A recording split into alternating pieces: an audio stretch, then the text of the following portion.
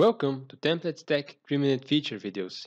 This video aims to demonstrate you the details about the dependency injection feature, which is included in most of our templates.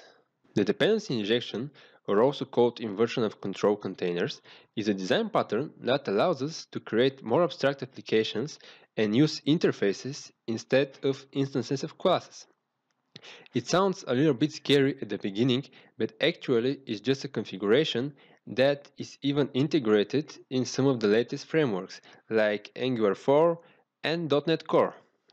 This concept is strongly related to the object-oriented programming, and it aims to help us with a couple of things.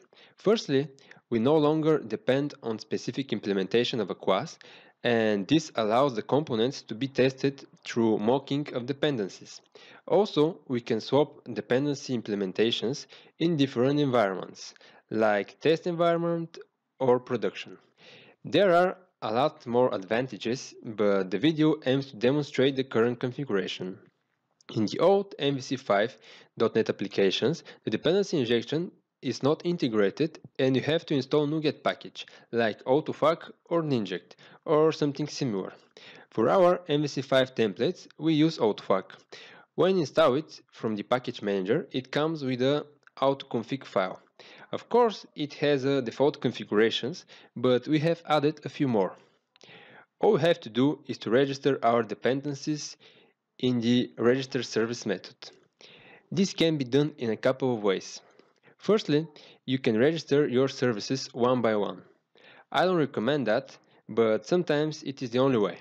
Like in cases when you don't follow some inner convention, like the one introduced in our templates. The convention is simple.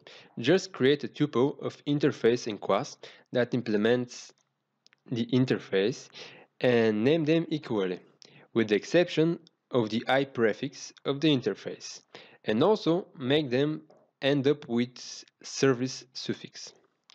Doing that, you can make an example of tuple in the register service method and tell the container to follow this convention for all similar tuples in the same assembly.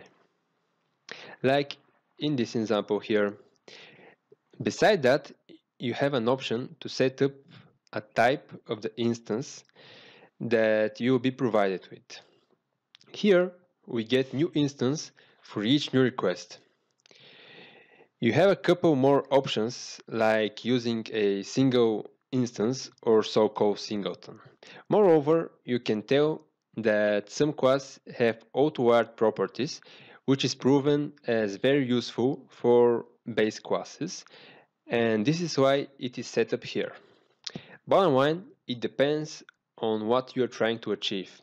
There are a lot more configurations that can be added, but this is enough for starter. For more information about the rest of the features, check out the other 3-minute feature videos.